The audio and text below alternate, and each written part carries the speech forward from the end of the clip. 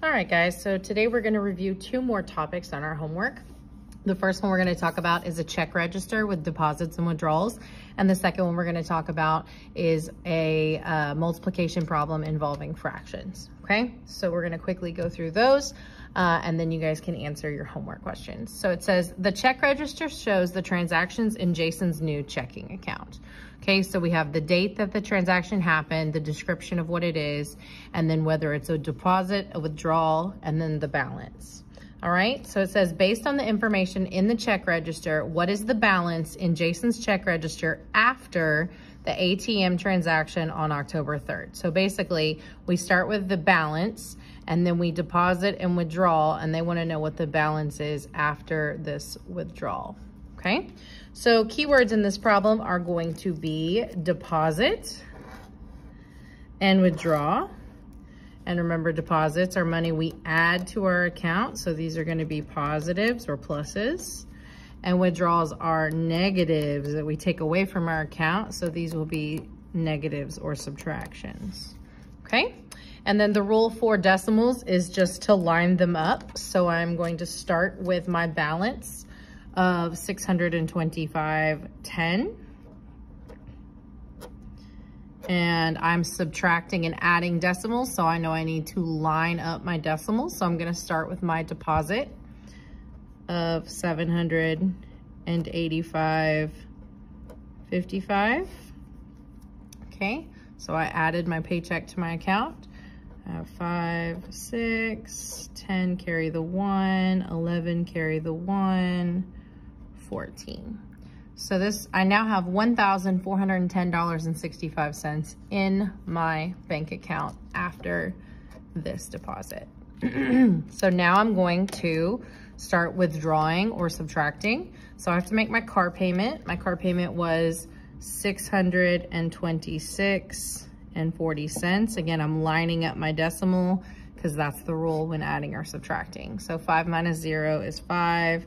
6 minus 4 is 2. Can't take 6 from 0, have to borrow. Okay, can't take 2 from 0, have to borrow.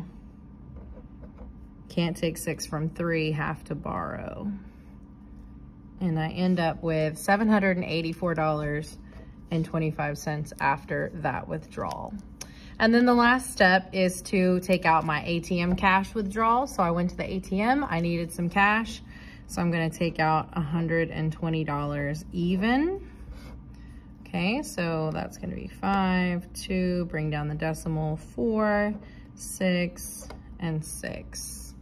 So I end up with $664.25 left as my balance after my ATM withdrawal on October 3rd. All right, guys, remember deposit is a plus, withdrawal is a minus. All right, let's move on to the next one. So the next one says, in the expression shown, n represents a rational number.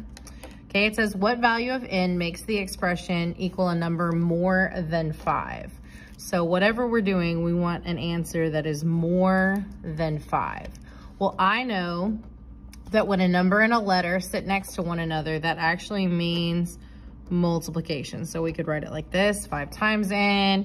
We could write it like this, 5 times n, right? Lots of different ways to show multiplication, but these all mean the same thing, okay? So when it says what value of n, that means these are all gonna represent the letter n. So we're gonna multiply 5 times this fraction and see if it comes out more than 5. 5 times this fraction, see if it comes out more than 5. So that's what we're doing.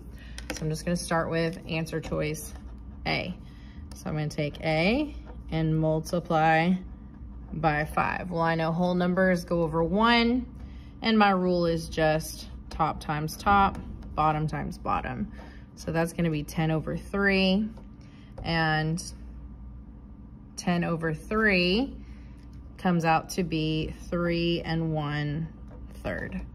So is 3 1/3 more than 5? No.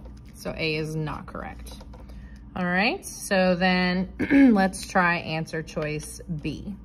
So answer choice B was 6 over 6. And again, we are multiplying by a whole 5. Whole number goes over 1. Top times top, bottom times bottom.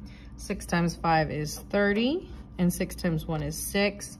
30 over 6 is improper, just like 10 over 3 was. So when we cowboy and horse divide, we're gonna end up getting 5, okay? Because 30 divided by 6 is 5. Because 5 is not more than 5, right? 5 is equal to 5, then B is also wrong. All right, so then we can try C. So I have answer choice C was 4 over 5. Again, I'm multiplying by a whole 5. Whole goes over 1. Top times top. Bottom times bottom. Again, it's improper. Improper fractions have to be cowboy and horse divided. 20 divided by 5 equals 4. 4 is not more than 5. So C is also wrong. So D is probably my answer, but I still need to mathematically prove it. So I'm gonna come down here, write answer choice D.